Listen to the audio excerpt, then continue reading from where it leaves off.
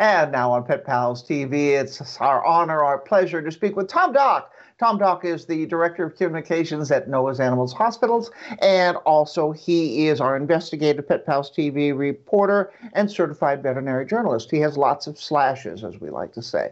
And Tom also has three, count them, three Mastiffs. And these three, count them, three Mastiffs recently did something bad. Tom, what happened? Oh, my goodness. Yeah, I got a frantic phone call from the family, from the wife. One of my oldest one is on a medication called Rimadyl, generic carprofen. And what this drug is it's an anti-inflammatory. It's similar to one of us taking ibuprofen. Okay, so you can kind of feel what the drug is. And so I have a vial for her to keep her when she has her bad arthritis days.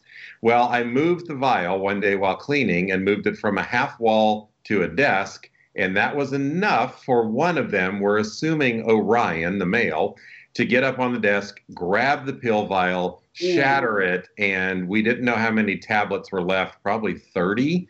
And so, yeah, it was all in the room. So we don't know if he got all 30, if the three of them split equally, if they played poker with it, and, you know, he got the big winnings. I don't know. But it was a scary moment, certainly.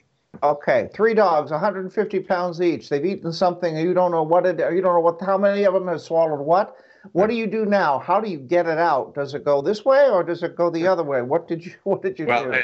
You know, and that's such a great question, Patty, because you should talk with a veterinarian, whether it's your veterinarian or an emergency veterinarian. In this case, vomiting was indicated. So we made them vomit, looking for indications. Unfortunately, it's probably been a little bit longer. But there are some medications and certainly some other things around the house that we don't want them to vomit. So don't make the assumption about making your pet vomit. Call your veterinarian and get directions from them. And then after the vomiting happened, we took them to the hospital for assessment. We did blood work on all three of them, looking for, you know, the parameters, the symptoms, the problems that we might have.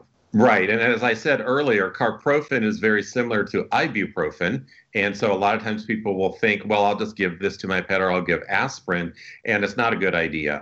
Certainly not unless your veterinarian has directed you to. And they're not going to direct you to give ibuprofen. I can tell you that much.